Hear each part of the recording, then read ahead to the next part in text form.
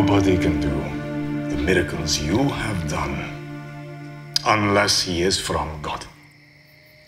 Not everyone at the temple shares your belief. Yes, but I know it. You are a teacher from God. So teach me. I want to know more. I want to see God's kingdom. Do you? Yes. I ask because my message isn't a comfortable one for the leaders of the law. Those who believe the kingdom of God is their birthright. This is why I am here.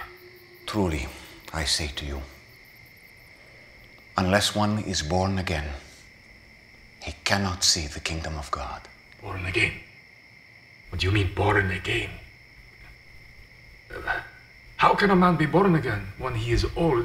Does he return to the mother's womb? Nicodemus, listen to me. Unless one is born of water and the Spirit, he cannot enter the kingdom of God. That which is born of the flesh is flesh, and that which is born of the Spirit is spirit. Don't marvel to hear born again.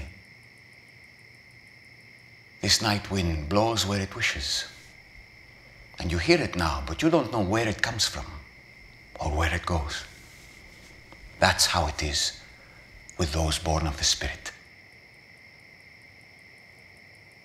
Look at you, the teacher of Israel, and yet you don't understand these things, huh? We have spoken of what we know. We have testified to what we see.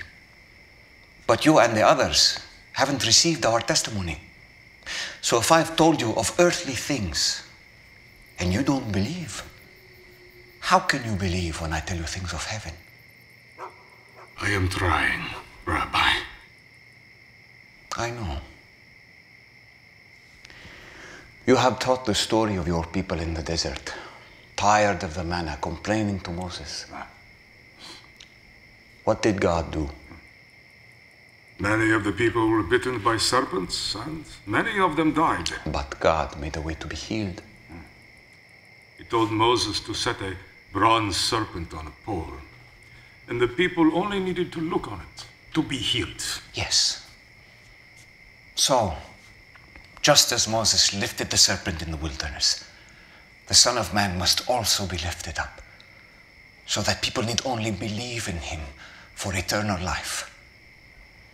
For God loved the world in this way.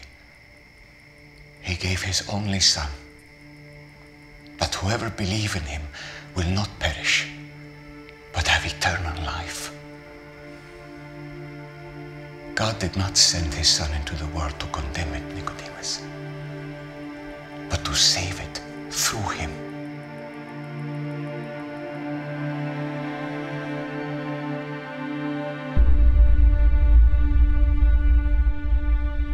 I understand now.